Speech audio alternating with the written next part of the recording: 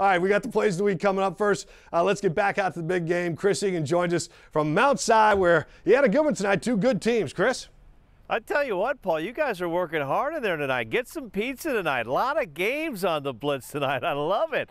The big game, pretty good one. Mount Si showing they are the real deal. They came into this game as the #2 ranked team in the state, facing off against a 3-1 Eastlake team. Don Bartell always has his Wolves ready to go, and tonight it is Mount Si who wins this one 21-7. Cale Millen, 2 touchdown throws, ran one in. That was the key there, that second quarter, his 2 touchdown throws.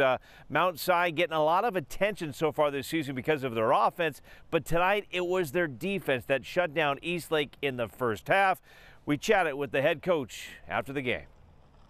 Eastlake, that's a classic Eastlake Mount Si game. It really is. We play hard, physical, feisty games every time we play them. They're well coached, and they're tough kids, and so are we. So it's like this all the time. So we expected this to come down to the wire.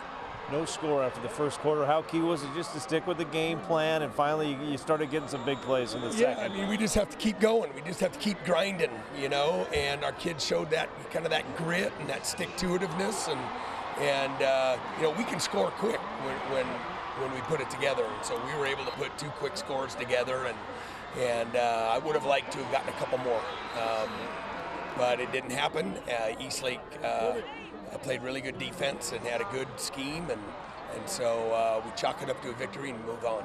You always know that our offense and defense are going to make a play. So first quarter 0-0, we weren't down. We knew that we were going to make a play, and we knew that we were going to win this game.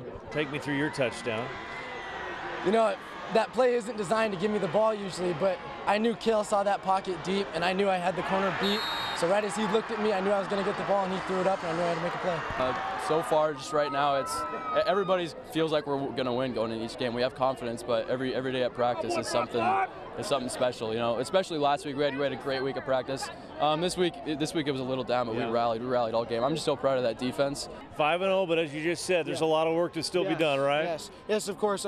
We're gonna keep going each week. Hopefully, we'll look back on this game and think, wow, that was us back then. But yeah, we're just gonna keep grinding each week. Hopefully, we'll be a lot better in the playoffs, because we expect to be in the playoffs, and we'll see where it goes from there.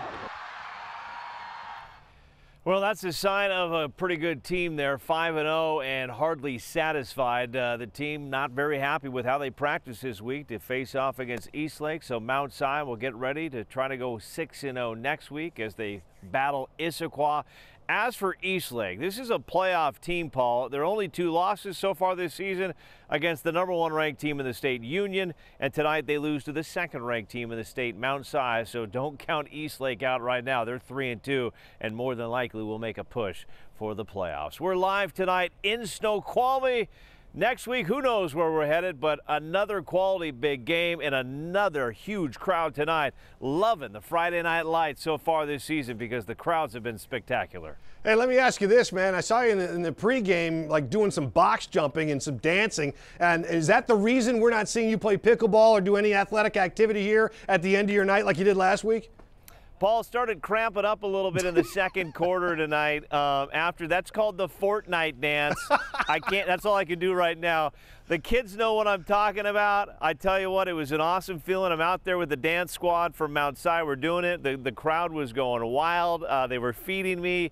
But, you know, unfortunately, I did it a little too long tonight. I wore a mascot outfit this morning, so I tell you what, I am needing some electrolytes. I'm needing some Gatorade, maybe some bananas, because I don't know if I'm going to make it home to Puyallup tonight. Yeah. But, hey, we're giving everything we got out here in Snoqualmie tonight, Paul. That's a good point. I forgot you were up at the crack of dawn. All right, Chris, your day is done, man. Thanks for your help out there, and we'll see you when you get back. Sounds good. All right, Chris Egan out there. Let's fire up the flux capacitor now and go back in time to about 7:30 this morning. Jordan Wilkerson at the morning rally at Sumner.